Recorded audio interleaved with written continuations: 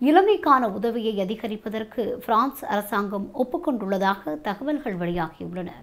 இலங்கைக்கும் பிரான்சிற்கும் இடையிலான 45 ஆண்டுகால அபிவிருத்தி ஒத்துழைப்பை குறிக்கும் வகையில் உதவித்தொகை அதிகப்படுத்த எதிர்பார்த்துள்ளதாக பிரான்ஸ் அரசாங்கம் அறிவித்துள்ளது. அதன்படி இலங்கையின் 6 சிறு பால் பண்ணைகளை அபிவிருத்தி செய்யும் வகையில் சலுகை கடனாக 13.9 மில்லியன் யூரோ நிதியை வழங்கியுள்ளது.